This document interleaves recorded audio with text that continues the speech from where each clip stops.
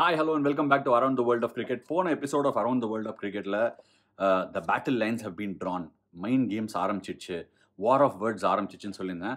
அது எங்கேயும் போகிறதா இல்லை. இன்ஃபேக்ட் வந்து முன்னாடிலாம் நம்ம பார்த்தோம்னா ஒரு சீரீஸ், அதாவது ஒரு சீரீஸ் ப்ரிவ்யூ, இப்போ இந்தியா ஆஸ்திரேலியா போகிறாங்க, இல்லை ஆஸ்திரேலியா இந்தியாவுக்கு வராங்க, இங்கிலாந்து இந்தியாவுக்கு வராங்க, இந்தியா இங்கிலாந்துக்கு போகிறாங்க அப்படின்னா என்ன ஆகும்னா, ஒரு ஆஸ்திரேலியா சீரீஸ்க்கு வந்து ஒரு இஎன் சாப்பில் அழகாக ஒரு ஆர்டிக்கல் எழுதுவார்.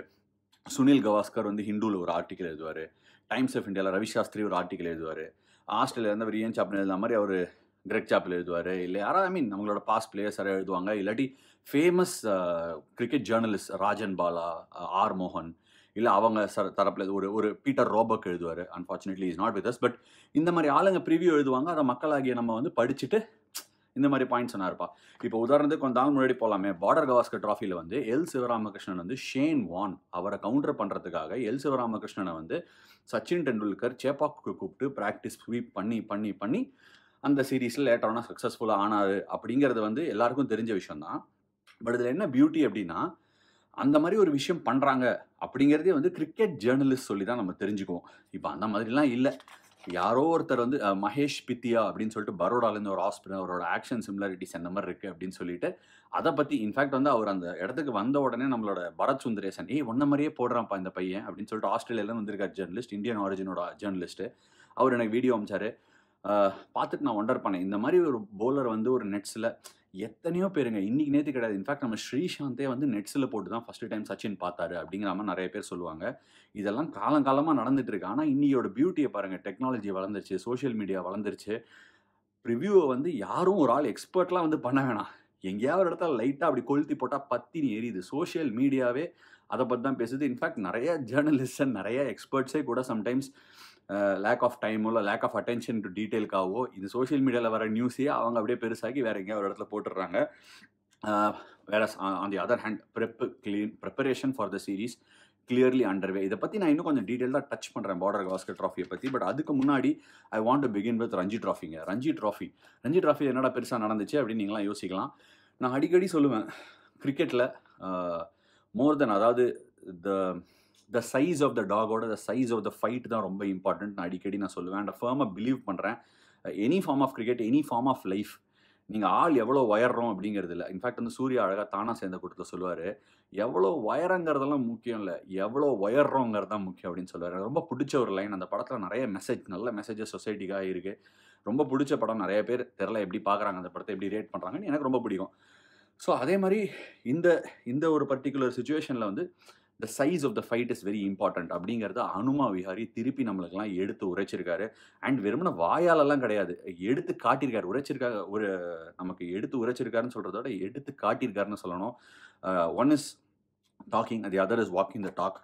அவர் ஆந்திராவுக்கு வந்து ஒரு டார்ச் பேரராக இருந்திருக்காருங்க. எத்தனையோ பேர் வந்து நம்ம வந்து இப்போ ஒரு இந்தியன் கிரிக்கெட் எடுக்கும்போது இந்த பிளேயர் முன்னாடி நிறையா, விராட் கோலியா, ரோஹித் சர்மாயா, எம்எஸ் தோனியா அப்படின்லாம் சொல்கிறோம். அதெல்லாம் வந்து மக்களாகிய நம்ம முன்னாடி, ஒரு டிவி முன்னாடி பல பிரபலங்கள் பார்த்தோம்னா அவங்க அந்த அட்டென்ஷன், அவங்களுக்கு வந்து அது ரொம்ப பிடிக்கும். Being in the centre of the attention அந்த டைமில் பண்ணுறது, அது ஒரு extraordinary quality, extraordinary skill. Don't get me wrong, நான் அதை வந்து குறைச்சி இட போடல. பயங்கரமான ஸ்கில். ஹவவர் இந்த இடத்துல வந்து கோடிக்கணக்கான மக்கள் டிவியில் காட்டுற ஒரு மேட்ச், ஐபிஎல் ஒரு டிவியில் காட்டுவாங்க, பல கோடி மக்கள் பார்ப்பாங்க. ஸ்டேஜ் மாதிரி அது என்ன சொல்கிறது, ஒரு கலைஞனுக்கு அது ஸ்டேஜ் மாதிரி. அந்த இடத்துல வந்து சென்டரில் நான் இருக்கணும்டா அப்படின்னு பர்ஃபார்ம் பண்ணுறது ஒரு ரகம். வேறஸ் யாருமே வரமாட்டாங்க. ரஞ்சி ட்ராஃபிக்கெலாம் வந்து மொத்தமாக இதில் 4 கோடி பேர் பார்த்தாங்கன்னா, ரஞ்சி ட்ராஃபியில் 4 பேர் லைவாக பார்த்தா பெரிய விஷயம். இன்னொரு 400 பேர் அதை ஃபாலோ பண்ணால் பெரிய விஷயம். அந்த மாதிரி ஒரு சுச்சுவேஷன்லேருந்து ஆந்திராவுக்கு அவர் எத்தனையோ கஷ்ட நஷ்டங்களை சந்திச்சிருக்காரு. ஹைதராபாத் இன்ஃபேக்ட் அதை ட்வீட்டாக கூட போட்டிருந்தாருன்னு நினைக்கிறேன், இன்ஸ்டாகிராம் போஸ்ட்டாகவும் போட்டிருந்தாருன்னு நினைக்கிறேன். அவர் ஹைதராபாத்தை சேர்ந்தவர். பல ப்ராப்ளம்ஸுக்காக ஆந்திராவுக்கு போனார். ஆந்திராலையும் சில பல சேலஞ்சஸ் வந்தது. அந்த டீமை ஒன்றா கொண்டு வந்து, ஆந்திரா வந்து R not known for winning a lot, right? Ranji trophy பொறுத்த வரைக்கும் குவாலிஃபை ஆயிருக்காங்க, டீசெண்டாக பண்ணியிருக்காங்க லாஸ்ட் ஒரு 4-5 இயர்ஸ். ஹனுமா விஹாரி வந்து அவர் தலைமையிலேருந்து ஆந்திராவை குவார்டர் ஃபைனல்ஸ் எடுத்துகிட்டு போனாங்க. ஏன்னா குவார்டர் ஃபைனல் பெரிய அச்சீவ்மெண்ட்டுங்க. தேவர் இந்த group of death. Mumbai qualify all hover. I believe Tamil Nadu வந்து ஒரு ஃப்ரண்ட் ரன்னர் கிடையாது ரெட் பால் ஃபார்மேட்டில். பட் ஸ்டில் தமிழ்நாடு நல்ல சைடு. ஆந்திராவுக்கு இன்ஃபேக்ட் ஆந்திராவோட அந்த அவுட் ரேட் கேம் தமிழ்நாடு விடலைன்னா அவங்க குவாலிஃபை ஆயிருப்பாங்க. ரேலி அரௌண்ட் பண்ணி அந்த டீமை குவார்டர் ஃபைனல் கூப்பிட்டு போய், பாவம் அவேஷ் கானோட ஒரு பவுன்சர் வந்து டங்குன்னு அடிச்சு ஒரு ரிஸ்ட்டு உடஞ்சிச்சு. திருப்பி நம்பர் 11 வந்து லெஃப்ட்டில் ஆடி ஒரு 20 ரன் கான்ட்ரிபியூட் பண்ணார் ஃபர்ஸ்ட் இன்னிங்ஸ். செகண்ட் இன்னிங்ஸும் வந்து அந்த பயங்கரமான ஒரு ஒத்த கை ஷாட் அடித்தார். நம்ம தினேஷ் கார்த்திகோட ட்வீட் போட்டிருந்தார். இட்ஸ் நாட் அபவுட் அவர் அடித்த ஷாட்டு பிரபலம், அவர் அடித்த ஷாட் முறை, அதெல்லாம் இல்லை. அந்த ஷியர் ஃபைட், என் டீமுக்காக நான் நிற்கிறேன்டா அப்படின்னு சொல்லி நின்னார். ரொம்ப கஷ்டமான விஷயம். அதே சமயத்தில ரொம்ப பாராட்டக்கூடிய விஷயம். நெறைய பிளேயர்ஸ் இந்த மாரி ஃபர்ஸ்ட் கிளாஸ் கிரிக்கெட்டுக்கு போயிட்டு, இந்த மாரி பண்ணா கிராஸ் ரூட்லேருந்து ஏகப்பட்ட கிரிக்கெட்டர்ஸ் வருவாங்க. அத பார்த்து ஒரு 10 பேர் இன்ஸ்பயர் ஆவாங்க. அது ஒரு ஸ்டேட்டையே மாத்தும். ஒரு ஸ்டேட்டையே மாத்தும். அந்த ஸ்டேட்ல கிரிக்கெட் விளையாடுறவங்க எல்லாரையுமே மாத்தும். அவங்களோட நோக்கங்கள மாத்தும். நம்மளால முடியும் அப்படிங்கிறத எடுத்து காட்டும். அ அதே மாரி இன்னொருத்தர் பண்ணியிருக்காரு. பாம்பேக்கு ரஞ்சி ட்ராஃபி ஆனா நம்ம அஜிங்கியா ரஹானே இப்ப இந்தியன் டீம்ல இல்ல. பட் அவர் லெஸ்டர்ஷைர்ல வந்து அவருக்கு ஒரு என்டையர் கவுண்டி ஸ்டின்ட் குடுத்துருக்காங்க. சேத்தேஸ்வர் புஜாரா வந்து சசெக்ஸ் கேப்டன் பண்ண போறாரு. போன தடவ அவரோட பயங்கரமான ஒரு சீசனுக்கு அப்புறமா ஸ்டீவன் ஸ்மித்தோட ஜோடி இணைஞ்சு சசெக்ஸ்க்கு விளையாட போறாரு. அதே மாரி அஜிங்கியா ரஹானே லெஸ்டர்ஷைருக்கு விளையாட போறாரு. ஹவவர் அஜிங்கியா ரஹானே ஒரு முக்கியமான பாயிண்ட்ட சொன்னாரு. அவர் என்ன சொன்னாரு, ரஞ்சி ட்ராஃபி 5 டே மேட்ச் ஆக்கணும். இங்கிலாந்துல கூட 4 டே மேட்சஸ். பட் எல்லா டீமோடையும் ஆடுவாங்க. லாங் சீசன் கிட்டத்தட்ட அவங்க 14 கேம் ஒரு டீமும் விளையாடுவாங்க. ஒரு கவுண்டி டீமும். அதே மாரியே இங்க அதே மாரி த்ரூ அவுட் தி சீசன் ஒரு 5 மாசமா ஆக்கலாம் ஃபர்ஸ்ட் கிளாஸ் கிரிக்கெட்டுக்கு. அது ஒரு கரியருக்கு பயங்கர யூஸ்ஃபுல்லா இருக்கும் ஒரு ஃபர்ஸ்ட் கிளாஸ் கிரிக்கெட்டருக்கு. ரெஸ்ட் எடுக்கலாம், ட்ரெய்னிங் பண்ணலாம், விளையாடலாம். நடுவுல 1 மாசம் பிரேக் குடுங்க. இன்ஃபாக்ட் 5 டே மேட்ச் ஆக்குறதுக்கு யோசிங்க.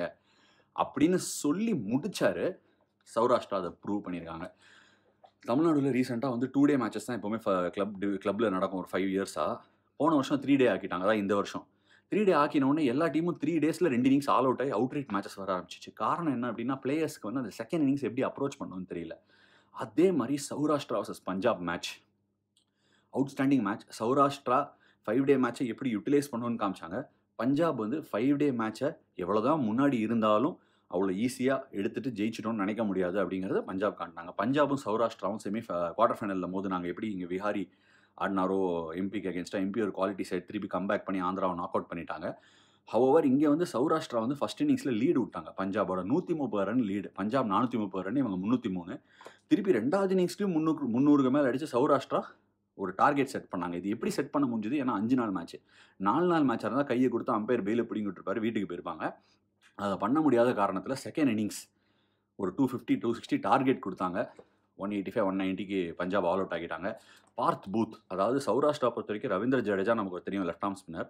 அவர மாதிரியே தர்மேந்திர ஜடேஜா ஒருத்தர் ஃப்ரண்ட் லைன் ஸ்பின்னர் அவங்களுக்கு. ஜெய்தேவ் உனட்கட் ஒரு டார்ச் பேரர் அவங்களுக்கு. ஜெய்தேவ் உனட்கட் இல்ல, புஜாரா இல்ல, ரவீந்திர ஜடேஜா இல்ல. ஆனா இந்த குவார்டர் ஃபைனலுக்கு முந்தின கேம் தமிழ்நாடோட அவுட்ரைட் தோத்த டீமு குவார்டர் ஃபைனல்ல போயிட்டு திருப்பி ரீகூப் பண்ணி பார்த் பூத் அப்படிங்கிற left arm spinner all round performance. First innings 100, second innings 50, மேட்ச்லேயே 8 wicket எடுத்து சௌராஷ்டிராவை செமிஃபைனலுக்கு தூக்கிட்டு போயிருக்காரு. So this pegs back the question. Test match 5 days ஆடுறோம். இப்போலாம் டெஸ்ட் மேட்சஸ் யாருமே ட்ரா ஆடுறதே இல்லை. இன்டென்ட்டோட ஆடுறாங்க. ட்ராக்குன்னு ஒருத்தன் கூட ஆடுறது இல்லை கிரவுண்டில். க்ரௌடு கூட ட்ரா ஆகும்னு எதிர்பார்க்கறதே இல்லை. டெஸ்ட் மேட்ச் இங்கே வந்துருச்சு. Ranji ட்ராஃபிலையும் players preparing to play first class cricket. அதாவது ஃபர்ஸ்ட் கிளாஸ் கிரிக்கெட்டில் players preparing to play test cricket வந்து அந்த 5 டே எக்ஸ்பீரியன்ஸ் இருந்தால் பெட்டராக இருக்குமா? அது அஜிங்கியா ரஹானே சொன்னதுக்கு பின்னாடி மெரிட் இருக்கா? நீங்க என்ன நினைக்கிறீங்க? அப்படிங்கிறது as usual first class cricket. First நிறைய பேர் நம்ம சேனலை பார்க்குறவங்க எல்லாரும் ஃபர்ஸ்ட் கிளாஸ் கிரிக்கெட்டை ஃபாலோ பண்ணுவாங்கன்னு சொல்ல முடியாது. அப்படி நீங்கள் ஃபாலோ பண்ணுறீங்க, பண்ணலை அப்படின்னா யூஸ் பண்ணி ஃபாலோ பண்ணுங்க. இப்போ என்ன நடந்திருக்கு இந்த வருஷம், ரஞ்சி ட்ராஃபி எவ்வளோ பழமையான டோர்னமெண்ட் எல்லாத்தையும் ஃபாலோ பண்ணுங்க. ஒருவேளை ஃபாலோ பண்ணுறீங்க அப்படின்னா இந்த என்னோட தாட்டை பற்றியும், அஜிங்கியா ரஹானே சொன்னதை பற்றியும், இந்த மேட்சஸ் நடந்ததை பற்றியும் உங்களோட கருத்துக்களை டெஃபினட்டாக நம்ம காமெண்ட் செக்ஷனில் ஷேர் பண்ணுங்க. போன தடவை நான் சொல்லியிருந்தேன் இதே மாதிரி எப்போவுமே எல்லா எபிசோட்லையும் சொல்கிறது தான், காமெண்ட் செக்ஷனில் ஷேர் பண்ணுங்க பார்ப்பேன் அப்படின்னு. ஒருத்தர் சொல்லியிருந்தாரு, என்னையா ஒர்க்லோடு, என்ன ஒர்க்லோடு உன்னை கேட்குறேன். நாங்கள்லாம் வெயில்லையும் மேட்லேயும் காட்டுலையும் இதுலேயும் களத்து மேட்லேயும் சும்மா காலில் செருப்பு போடாமல் அந்த வெயிலில் விளையாடிக்கினே இருப்போம் நாங்கள்லாம். அவ்வளோ கஷ்டமாக உங்களுக்கு கிரிக்கெட் விளையாடுறது, விளையாடுங்கயா அப்படின்னு ஒரு மெசேஜ் போட்டிருந்தாரு. அவர் வந்து ஒரு டாக்டர் வேற, டாக்டர்னு போட்டிருந்தது அவருக்கு பேர் பின்னாடி. அது ஒரிஜினல் டாக்டரா இல்லை சும்மா ஆஸ்பிரேஷனலாக போட்டிருக்காரான்னு தெரியல. அவர் வெரி சர்ப்ரைசிங், ஒரு டாக்டர் இப்படி சொல்கிறாரு அப்படிங்கிறது. ஏன்னா எலீட் லெவலில் ஆடுறதும் டவுன் கொஞ்சம் ஒரு லெவல் கீழே. ஃபர்ஸ்ட் கிளாஸ் கிரிக்கெட்டே வந்து எலீட் லெவலில் ஆடுற இன்டென்சிட்டியில் இருக்காது. ஒரு 10 நாச்சஸ் டவுனாக இருக்கும். அதுக்கும் கீழே போக போக அதே இன்டென்சிட்டி வராது. இன்டென்சிட்டினா நான் என்ன சொல்கிறேன்னா, 22 பேரும் அவங்க கேமை ரைஸ் பண்ண மாட்டாங்க. 5 நாள் விளையாட மாட்டாங்க. ஃப்ளைட் எடுத்து ஊருக்கு ஊர் போக மாட்டாங்க. ஹோட்டல்லே தங்க மாட்டாங்க. ஸ்ட்ரென்த் லூஸ் பண்ண மாட்டாங்க. இங்கெல்லாம் வந்து நீங்கள் ஜிம் பண்ணல, ரன்னிங் பண்ணலை, ஸ்ட்ரென்த் ஒர்க் பண்ணலை, ப்ராக்டிஸ் பண்ணலைன்னா அடுத்த நாள் மேட்ச்சில் எக்ஸலன்சியை கொண்டு வர முடியாது. நீங்கள் மேட்ச் ஆட முடியுமா? கண்டிப்பாக ஆடலாம். எப்படின்னா, வாரம் முழுக்க வேலை பார்த்துட்டு சாயந்தரம் வீக்கெண்டில் போய் மேட்ச் விளையாடுறவங்களுக்கு தினம் ஆடினா எவ்வளோ ஜாலியாக இருக்கும்னு தோணும். ஹவவர் நிறைய பேர் எக்ஸ்பீரியன்ஸ் பண்ணியிருப்பீங்க. மேட்ச் ஆடினோடனே தோள்பட்டை வலிக்கும், கால் வலிக்கும், எல்லா இடமும் வலிக்கும். வலியே இல்லைங்க. பிளேயருக்கு வலியோட குறைச்சலே கிடையாது. இது பிளேயர்ஸோட ப்ரொஃபஷன். கொஞ்சம் ஏதாவது ஒரு வலி இருந்துச்சுன்னா அந்த வலியை மேனேஜ் பண்ணி ஈஸியாக விளையாடிடுவாங்க. விளையாடும்போது இந்த எக்ஸலன்ஸ் லெவல் கம்மியாயிடும். இது எல்லாமே வந்து என்ன சொல்றது, எக்ஸலன்ஸை நோக்கி கிரிக்கெட்டை ஹை லெவலில் விளையாடணும்னு நினைக்கிற ஹை பர்ஃபார்மிங் ஆத்லீட்ஸ் இங்கே விளையாடுறவங்க எல்லாருமே. அவங்க ஒரு நாட்ச் கீழே போனால் அவங்க கரியருக்கும் சரி, அவங்களுக்குமே சரி, மேட்சோட அவுட்கமுக்குமே வேறு டிஃப்ரென்ஸ் இருக்கும். ஒன்றுமே இல்லை, வேர்ல்டு கிரிக்கெட்டில் இந்தியன் கிரிக்கெட் தான் இந்தியா தான் ஜாஸ்தி கிரிக்கெட் விளையாடுறாங்கன்னு சொல்கிறோம். டேவிட் வார்னர் ரீசெண்டாக ஃபட்டிகை பற்றி பேசியிருக்காரு, ஸ்கெட்யூலிங்கை பற்றி பென் ஸ்டோக்ஸ் பேசியிருக்காரு. இதெல்லாம் ஏன் பேசுகிறாங்க? விளையாட முடியாது அப்படியே வீட்டில் உட்காரணும்னா இல்லை. அவங்க எக்ஸலன்ஸ் லெவல், அவங்க ட்ரெயின் பண்ணக்கூடிய லெவல், திருப்பி அந்த ஸ்ட்ரென்த் கேதர் பண்ணக்கூடிய டைம் அவங்களுக்கு கிடைக்கலங்கிற ஒரு சின்ன வருத்தத்தில் தான் பேசுகிறாங்க. ஸோ வந்து இதை புரிஞ்சுக்கிறது சம்டைம்ஸ் கஷ்டம். நான் என்ன ஃபீல் பண்ணணும், ஆல்ரெடி எல்லாருமே சொல்லிடலாம், வாய் வார்த்தையில் இதுதான் சொல்லிடலாம். ஹவவர் அந்த ஜேர்னியை கோ த்ரூ பண்ணுறவங்களுக்கு தான் வந்து அதோட அப்போ தான் அது ஒரிஜினலாக புரியும். அதாவது நான் கூட இங்கே உட்காந்துட்டு எத்தனையோ பேர் வந்து நாங்கள்லாம் வெயிலில் விளையாடுறோம், கம்ப்யூட்டருக்கு வேலை செய்கிறாங்க, ஈஸியாக இருக்கும் அப்படின்னு ஒத்துக்கவே மாட்டேன். ஏன்னா நானும் கம்ப்யூட்டர் முன்னாடி உட்காந்துருக்கேன், படிச்சிருக்கேன் இன்ஜினியரிங். அதே சமயம் இப்பவும் கம்ப்யூட்டர் முன்னாடி உட்காந்து வேலை பார்க்கக்கூடிய சூழ்நிலை சில நாள் வருது. எனக்கு விளையாடுறதோட கம்ப்யூட்டர் முன்னாடி உட்கார்றது இன்னும் டயரிங்காக இருக்கும். ஏன்னா எனக்கு அது பழக்கம், அவங்களுக்கு இது பழக்கம். ஸோ அதனால் வந்து அந்த ஒரு பர்டிகுலர் ஜேர்னி, அந்த ஒரு டே வாழ்ந்து பார்த்தா தான் வந்து அதோட கடினங்களும் அதோட சேலஞ்சஸும் நமக்கு புரியும். ஸோ அதெல்லாம் எக்ஸ்பிளைன் பண்ணணும், கேமோட ஃபேஸஸ் எக்ஸ்பிளைன் பண்ணணும் தான் என் சேனல் இந்த மாதிரி அட்டெம்ப்ட் எடுக்கிறேன். ஸோ டாக்டர், உங்கள் பேர் எக்ஸாக்டாக ஞாபகம் இல்லை. ஸோ உங்கள் கருத்தை கொஞ்சம் மாற்றிக்கலனாலும் பரவாயில்ல, ட்ரை பண்ணி பாருங்கள், புரிஞ்சுக்கிட்டு ட்ரை பண்ணுங்கள். Thank you so much. சரி, இப்போ அடுத்த செக்மெண்ட்குள்ளே போகலாம். ப்ரிப்பரேஷன் என்ன நடக்குதுன்னு பார்க்கலாம். சரி, ப்ரிப்பரேஷன் என்ன நடக்குதுன்னா, ப்ரிப்பரேஷன் டோட்டலி அண்டர்வே. ஆஸ்திரேலியா வந்து ஆல்லூரில், பெங்களூரில் இருக்கக்கூடிய அந்த கிரவுண்ட்ஸை சென்டர் விக்கெட்டில் ப்ராக்டிஸ் பண்ணுறாங்க.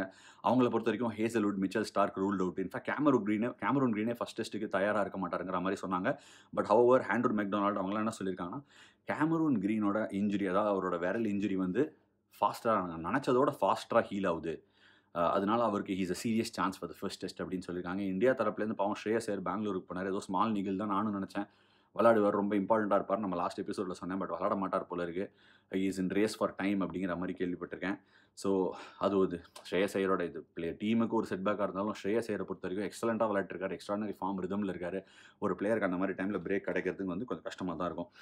போன ஆர்டிக்கலில் வந்து நான் உங்ககிட்ட இயன் சாப்பலை பற்றி சொல்லியிருந்தேன். அதே மாதிரி இந்த தடவை ஒரு ஆர்டிக்கல் சொல்ல போகிறேன், தயவுசெய்து போய் படிங்க. இந்தியாவோட ப்ரிப்பரேஷன், நம்மளோட ப்ரிப்பரேஷன் எவங்க துவங்கியிருக்கு, ஆஸ்திரேலியாவுக்கு அல்லூரில் துவங்கின மாதிரி நம்மளோட ப்ரிப்பரேஷன் வந்து நாக்பூரில் துவங்கியிருக்கு. நாக்பூரில் எங்கன்னா மேட்ச் கிரவுண்டு கிடையாது, நாக்பூரில் சிவில் லேன்ஸ் கிரவுண்ட் அப்படின்னு முன்னாடி சொல்லுவாங்க. பழைய, அதாவது விதர்பா கிரிக்கெட் அசோசியேஷன், நாக்பூரில் இருக்கக்கூடிய state side Vidarbha cricket association. நம்ம இன்னொரு விஷயம் இதில் தெரிஞ்சுக்கக்கூடிய விஷயம் என்னென்னா, இந்த ஸ்டேட் ஆஃப் மகாராஷ்டிரா, அதாவது மகாராஷ்டிரா, விதர்பா, பாம்பே 3 ரஞ்சி ட்ராஃபி சைடு தனித்தனியாக கிடைக்குது. இது மாதிரி நிறைய டீம்ஸுக்கு கிடைக்காது. இன்ஃபேக்ட் குஜராத்துக்கும் அதே மாதிரி, குஜராத், சௌராஷ்டிரா அண்ட் பரோடா 3 டீம்ஸ் கிடைக்குது. தமிழ்நாடும் மேசிவ் ஸ்டேட், ஆனால் நமக்கு ஒரே டீம் தான். இப்போ பாண்டிக்கு ஒரு டீம் கிடச்சிருக்கு. பெரிய ஸ்டேட்டு, நிறையா ரெப்ரசன்டேஷன் கிடைக்கும்போது நிறையா கிரிக்கெட்டர்ஸ் விளையாடுவாங்க, வாய்ப்புகளும் ஜாஸ்தி இருக்கும். ஸோ நாக்பூரில் விதர்பா கிரிக்கெட் அசோசியேஷனுக்கு வந்து ஒரு சிவில் லேன்ஸில் ஒரு அங்கே தான் முன்னாடிலாம் இன்டர்நேஷனல் மேட்சஸ் நடந்திருக்கு. நானே கூட அங்கே ஒரு மேட்ச் விளையாடிருக்கேன், போர்ட் பிரசிடென்ட்ஸ் 11க்காக, சவுத் ஆஃப்ரிக்காவுக்கு அகேன்ஸ்டாக. Super wicket, red soil wicket. அங்கே நமக்கு ப்ராக்டிஸ் துவங்கிச்சு. ப்ரிப்பரேட்டரி கேம்புங்கிறது ரொம்ப எசென்ஷியல். டெஸ்ட் கிரிக்கெட்டுக்கு நடுவில் டைம்னே யூஸ்வலாக கிடைக்காது ப்ரிப்பரேட்டரி கேம்புக்கு. இந்த தடவை இந்த மாதிரி ஒரு பிக் மார்க்கி சீரீஸுங்கிறத ரெக்கக்னைஸ் பண்ணி டைம் ஸ்கெடியூலிங் சூப்பராக போட்டிருக்காங்க. இன்ஃபேக்ட் வந்து ஏகப்பட்ட சினாரியோஸ் அமைஞ்சிட்டு வந்துட்டு இருக்கு. இந்த மாதிரி சூழ்நிலையில் வந்து சவுத் ஆஃப்ரிக்கா அங்கே வெஸ்ட் இண்டீஸ் ஆட போகிறாங்க, அதே மாதிரி ஸ்ரீலங்கா, நியூசிலாண்டில் ஆட போகிறாங்க, நம்ம இங்கே இந்தியா ஆஸ்திரேலியாவை ஆட போகிறோம். என்ன நடந்தாலும் நம்ம இங்கே டெஸ்ட் சீரீஸை சூப்பராக ஜெயிச்சா போய் சேர்ந்துருவோம் வேர்ல்டு டெஸ்ட் சாம்பியன்ஷிப் ஃபைனலுக்கு அப்படிங்கிற மாதிரி எல்லாருமே சொல்கிறாங்க. ஜூன் 7, அதாவது ஐபிஎல் வந்து முடிஞ்சு ஒரு வாரத்தில் வந்து அந்த ஃபைனல் இருக்கும், ஓவலில் நடக்க போகுது அப்படிங்கிற மாதிரி ஒரு இண்டிகேஷன்ஸ் இருக்குது. எக்ஸாக்ட் வென்யூ, எக்ஸாக்ட் டேட் இன்னும் தெரியல. பட் ஓவல் தான் வென்யூங்கிற மாதிரி ஆல்மோஸ்ட் 100% சொல்கிறாங்க, லார்ட்ஸ் கிடையாது அப்படின்னு சொல்லிட்டு. எனிவே, நான் அந்த முன்னாடி சொன்ன மாதிரி ஆர்டிக்கல் ஒன்று சூப்பராக வந்திருக்கு. ஷேன் வாட்சன் எழுதியிருக்காரு. இயன் சாப்பல் வந்து ப்ரிவியூ மாதிரி எழுதினார். நான் சொன்னேன் எக்ஸ்பர்ட்ஸ், காமெண்டேட்டர்ஸ்லாம் எழுதுவாங்கன்னு. ஷேன் வாட்சன் ஒரு பியூட்டிஃபுல் ஆர்டிக்கல் எழுதியிருக்காரு. பொதுவாக நான் ஒரு ட்ரெண்டாக என்ன பார்த்து வரேன் ரீசெண்டாக அப்படின்னா, யாராக இருந்தாலும் நாங்கள் விளையாடும் போது எங்களுக்கு தெரியாதா, எங்களுக்கு தெரியாது ஒன்றும் இல்லையே அப்படின்னு சொல்கிற மாதிரியே, யார் ஆர்டிக்கல் எழுதினாலும் இல்லை ஏதோ ஒரு ட்வீட் போட்டாலும் ஒரு குத்தங்குறைகளை கண்டுபிடிச்சு இப்படி பண்ணியிருக்கணும், அப்படிலாம் பண்ணலாமா, இப்படி தான் பண்ணணும், நான் சொல்கிறது தான் கரெக்டுங்கிற மாதிரி ஆர்டிக்கல் பேசுவாங்க. ஹவவர் ஷேன் வாட்சனோட இந்த ஆர்டிக்கல் வந்து ஒரு ஃபியர்ஸ் காம்படிட்டர், சிரிக்க கூட மாட்டார் விளையாடும் போது. பட் ஹவவர் நிறைய கேள்விப்பட்டிருக்கேன், எக்ஸலண்ட் ஹியூமன் பீயிங், ரொம்ப நல்ல மனுஷன் ஆஃப் த ஃபீல்டு அப்படின்னு நிறைய கேள்விப்பட்டிருக்கேன். ஒரு கிட்டாரோட very soft spoken of the ஃபீல்டுன்னு கூட நிறைய பேர் சொல்லியிருக்காங்க. அது வந்து நாட் ஜஸ்ட் அந்த குவாலிட்டிஸ் மட்டும் இல்லை, அவர் ஒரு நல்ல ஹியூமன் பீயிங் அண்ட் ஒரு நல்ல கோச்சாக, டெல்லி கேபிட்டல்ஸில் கூட கோச்சாக, ஒரு அசிஸ்டன்ட் கோச்சாக இருக்கார் பாண்டிங்கோட. அவர் ஒரு நல்ல கோச்சாக பண்ணுவாரோன்னு கூட எனக்கு ஒரு ஸ்மால் ஃபீலிங் இந்த ஆர்டிக்கல் படித்தோன்னே. ஏன்னா எப்படி எழுதியிருக்காருன்னா, அந்த ஆட்டோகிராஃப் அப்படின்னு சேரன் ஒரு படம் எடுத்தார்ல, அவரோட கதை, அவரோட லைஃப்பை பற்றி. அதே மாதிரி என்னோடய வாழ்க்கையில் நான் இந்தியாவுக்கு போடும்போது ஸ்பின் ஆடும்போது இந்த மாதிரி சேலஞ்சஸ் ஃபேஸ் பண்ணேன். எனக்கு இந்த மாதிரி மைண்ட் செட்லாம் இருந்தது. இப்படி ஆடணும்னு தோணிச்சு. இந்த மாதிரி ஷாட்ஸ் ஆடணும்னு தோணிச்சு. இந்த மாதிரி டிஃபென்ஸ் ஆடணும்னு தோணிச்சு. இப்படி ஆடினா தப்பிக்கலாம்னு தோணிச்சு. ஆனால் வந்து ஒவ்வொருத்தருக்கும் அவங்களோட ஓன் மெத்தடு. நான் இந்த மாதிரி சேலஞ்சஸ் ஃபேஸ் பண்ணேன். நான் சக்சீட் ஆனபோது இந்த மாதிரிலாம் ஃபீல் பண்ணேன் அப்படின்னு அழகாக எழுதியிருந்தார். ஏன்னா இப்போ ஒரு ஒரு கண்ணோட்டம் இருக்குல்ல, ஒரு விஷயத்த நம்ம பார்ப்போம். அதை பார்க்கும்போது அது தப்பு மாதிரி தெரியாது. இன்னொருத்தர் கண்ணோட்டத்துலேருந்து பார்த்தா அது வந்து தப்பு மாதிரி தெரியும். அதே மாதிரி தான் cricket learning. Cricket is greatest self dot sport நான் அடிக்கடி சொல்லுவேன். ஏன் அப்படின்னா, நமக்கு ஒரு பால் ஃப்ரண்ட் ஃபுட்டில் ஆட முடியும். எனக்கு ஃப்ரண்ட் ஃபுட்டில் ஒரு பால் ஆட முடியும். வேற சச்சின் டெண்டுல்கர் அதே பாலை பேக் ஃபுட்டில் ஆடுவார். ஏன்னா ஹைட் டிஃபரன்ஸ். நான் என் கண்ணால் பாலை பார்க்கக்கூடிய ஹைட்டும் அவர் கண்ணால் பார்க்கக்கூடிய ஹைட்டும் வேற வேற. ஸோ ட்ரெஜெக்டரியே வேறு மாதிரி தெரியும். அண்ட் பர்செப்ஷன், ஒருத்தருக்கு வந்து பேக் ஃபுட்டில் ஸ்ட்ராங்காக இருக்கலாம், ஒருத்தர் ஃப்ரண்ட் ஃபுட்டில் ஸ்ட்ராங்காக இருக்கலாம். ஒருத்தர் ஸ்வீப் ஆடலாம், இல்லாட்டி ஒருத்தர் ஸ்ட்ரைட்டாக அடிக்கலாம். ஒருத்தர் நல்லா ஃப்ரண்ட் ஃபுட்டில் போய் டிஃபென்ஸ் ஆடுவாங்க, ஒருத்தர் பேக் ஃபுட்டில் அதே பால் ஆடுவாங்க. ஸோ ஷேன் வாட்சன் அழகாக அதை எடுத்து உரைச்சிருக்காரு. இன் லிட்ரல் சென்ஸ் சொல்லலைன்னா கூட இதில் மாதிரிலாம் இருக்குது. ஸோ எனக்கு இப்படிலாம் பட்டுச்சு, இதுலேருந்து நீங்கள் தான் கற்றுக்க முடியுமான்னு பாருங்கள் அப்படிங்கிற ஒரு பியூட்டிஃபுல் ஆர்டிக்கல் எழுதியிருக்காரு. ஏன்னா என்ன பிலீவ் பண்ணுறேன்னா, ஒருத்தர் வந்து நம்ம வீட்டிலேயே கூட நம்ம அப்பா அம்மாலாம் நிறைய அட்வைஸ் பண்ணுவாங்க. ஏய் இந்த மாதிரி பண்ணாதடா, அப்படி பண்ணுறா, அப்படி இப்படின்னு சொல்லுவாங்க. நமக்கு அதை கேட்கும்போது ஏன் சும்மா எப்போ பார்த்தாலும் முகம் போடுற, சும்மா கருத்தூசி போடுற அப்படின்னு சொல்லுவோம். ஆனால் கொஞ்சம் நல்லா சிந்திச்சு பாருங்கள், அவங்க எதனால சொல்கிறாங்க? அவங்க வந்து நீ வந்து நாசமாக போயிடணும், கெட்டு போயிடணுங்கிறதுக்காக சொல்லலை. அவங்க வந்து அவங்க வாழ்க்கை அதை வந்து அவங்களுக்கு தெரியாத ஒரு விஷயத்தையும் அவங்க சொல்லலை. அவங்க வாழ்க்கையில் அவங்க அனுபவிச்சது எக்ஸ்பீரியன்ஸ் கேன் நெவர் பி பாட் அப்படின்னு ஒரு லைன் இருக்குது. அதை வச்சு உங்ககிட்ட சொல்கிறாங்க. நம்ம அதை கேட்டுக்கிட்டு அதை கொஞ்சம் அப்ளை பண்ணோன்னா, அவங்க 30 வயசில் கற்றுன்றதை நமக்கு சொல்கிறாங்க. நமக்கு 15 வயசு இருக்கும்போது அதை கற்றுக்கிட்டோன்னா ஒரு 5 வருஷம் நம்ம லைஃப்பில் சேவ் பண்ணி டக்குன்னு முன்னேறலாம் அப்படிங்கிறது எனக்கு எப்போவுமே ஒரு ஸ்ட்ராங் பிலீஃபு. ஸோ அதனால் இந்த ஒரு ஆர்டிக்கல் வந்து அதோட எனக்கு ரெசனேட் ஆச்சு. எனிவே ஹேஸ் ரூட் சொல்லிட்டேன். Arts and beautiful article. So cricket ஆஸ்திரேலியாவோட social media டீமுக்கு சொல்லணும். தே definitely know how to make things viral. அந்த அந்த ஒரு ஆக்ஷன், அந்த பையன் வந்து பரோடாக்கு டெபியூ பண்ணியிருக்காரு. Very well done. நல்லா கூட bowling போட்டிருக்காரு பரோடாக்கு. பட் அந்த ஒரு வீடியோ அது இதெல்லாம் போட்டு அது ஒரு மாதிரி அப்படியே ஒரு கலைஞ்சிட்டாங்க. அவங்களுக்கு தெரியும் இதை போட்டு விட்றா சோஷியல் மீடியா பற்றின்னு எரியும்னு. ஸோ அவங்க பியூட்டிஃபுல்லாக பண்ணுறாங்க. எப்போவுமே பார்த்துருக்கேன் கிரிக்கெட் ஆஸ்திரேலியா வந்து அவங்களோட சோஷியல் மீடியா டீம் இந்த மாதிரி வேலைகள் சும்மா ஷார்ப்பாக எது விற்கும், எது விற்காது, எது மக்கள் தீ பிடிச்சின்னு எரியும்னு.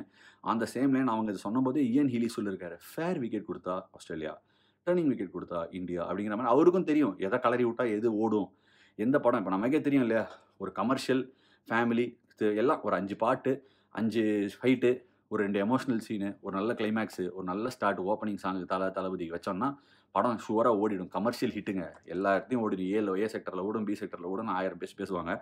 அதே மாதிரி இவங்களுக்கும் எதை சொன்னால் எது கமர்ஷியலாக பிச்சின்னு ஓடும் அப்படிங்கிறத டெஃபினட்டாக கிரிக்கெட் ஆஸ்திரேலியாவோட சோஷியல் மீடியா டீம் பிடிச்சி வச்சுருக்காங்க. சரி, last topic India versus Pakistan. அதுக்குள்ளே போகிறதுக்கு முன்னாடி ஒரு சின்ன பாயிண்ட். பர்த் ஸ்காச்சஸ் அவங்க பிபிஎல் டைட்டிலை டிஃபெண்ட் பண்ணிட்டாங்க. எப்படி வந்து மும்பை இந்தியன்ஸ் வந்து one of the successful IPL teams நம்ம இன்றைக்கி சொல்கிறோமா, அவங்க டைட்டில் கணக்கை வச்சு பர்த் ஸ்காச்சஸ் பிபிஎல்ல அதே தான். ஃபஸ்ட்டு ஹோம் கிரவுண்டை எப்படி ஒரு பேஸ்டினாக யூஸ் பண்ணோம். ஹோம் கிரவுண்ட்னா நீங்கள் வந்து அடிக்கவே முடியாது, எங்கள் ஏரியா நாங்கள் தான் கில்லி, எங்கள் ஏரியா உள்ளே வராத அப்படிங்கிற மாதிரி ஒரு லைனை பர்த் ஸ்காச்சஸ் தான் செட் பண்ணாங்க. அவங்க வின் பண்ணிகிட்டே இருக்காங்க. போன வருஷத்தோட டைட்டில் இந்த வருஷம் திருப்பி டிஃபெண்ட் பண்ணிட்டாங்க. இதில் நோட்டபிள் விஷயம் என்னன்னா, கூப்பர் கானலி அப்படின்னு சொல்லிட்டு அவங்க அண்டர் 19 பிளேயர், ரொம்ப நாளாக விளாண்டார் போன தடவை வேர்ல்ட் கப்பில். அவர் ஃப்ரண்ட்டில் வந்து பர்த் ஸ்காச்சஸ்க்கு மேட்ச் வின் பண்ணி கொடுத்துட்டாரு. எப்போவுமே ஆஸ்திரேலியாலாம் பார்த்தோன்னா பிளேயர்ஸ் கொஞ்சம் லேட்டாக மெச்சூர் பண்ணுவாங்க. ஆஸ்திரேலியா, இங்கிலாந்துலாம் அண்டர் 19 கிரிக்கெட்டில் அவ்வளோ எம்பசிஸ் செலுத்த மாட்டாங்க. நம்ம அண்டர் 19 கிரிக்கெட்டை பற்றி ஒரு வீடியோ பண்ணும்போதே நான் சொல்லியிருந்தேன், அண்டர் 19 கிரிக்கெட்டில் இந்த டீம்ஸ் எல்லாம் கொஞ்சம் நிறைய செலுத்துறாங்க அவங்களோட சிந்திப்பை அப்படிங்கிற மாதிரி சொல்லியிருந்தேன். அந்த பிளேயர் அண்டர் 19 வந்து நல்லா பண்ணது கிரிக்கெட் ஆஸ்திரேலியாவுக்கு பயங்கர சந்தோஷத்தை கொடுக்கும். Anyway birth ஸ்காச்சஸ் well done. Final point, Asia கப்பை பொறுத்த வரைக்கும் பாகிஸ்தானில் நடக்க போகுது ஏஷியா கப் அப்படின்லாம் சொல்லியிருந்தாங்க. பாகிஸ்தானில் நடக்க போகுது அப்படின்னு இந்தியான்னு சொல்லிட்டாங்க. பாகிஸ்தான் அங்கே கண்டிப்பாக வரலைங்க, எங்களால் அங்கே கஷ்டம், வர முடியாது, நீங்கள் பார்த்துக்கோங்க, இல்லை வென்யூவை மாற்றி கொடுங்க அப்படின்னு சொல்லிட்டாங்க. அதை சொன்னோடனே நியாயமாக இப்போ யோசிச்சு பாருங்கள், சின்ன வயசுலாம் நம்ம எங்கள் வீட்லேயே நடக்கும் அதெல்லாம். எங்கள் வீட்டுக்கு நீ வரல, உங்கள் வீட்டுக்கு நான் வரமாட்டேன் அப்படிங்கிற மாதிரி. அதே மாதிரி இங்கே என்ன ஆயிடுச்சுன்னா, பாகிஸ்தான் நாங்களும் வேர்ல்டு கப்புக்கு வரமாட்டோம் அப்படிங்கிற மாதிரி அவங்க சொல்லியிருக்காங்க. பட் ஹவர் அது இட்ஸ் நாட் பாசிபிள் நான் நினைக்கிறேன். பட் ஃபைனல் என்ன வென்யூ அப்படின்னு பார்த்தீங்கன்னா, துபாயிலே நிறையா நடக்குது, துபாயிலே தான் நடந்திருக்கு, ஸ்ரீலங்காவில் நடக்கலாம் அப்படிங்கிற மாதிரி ஏஷியா கப் சொல்கிறாங்க. 50 ஓவர் வேர்ல்டு கப்புக்கு இது ஒரு இம்பார்ட்டன்ட் லீடப்.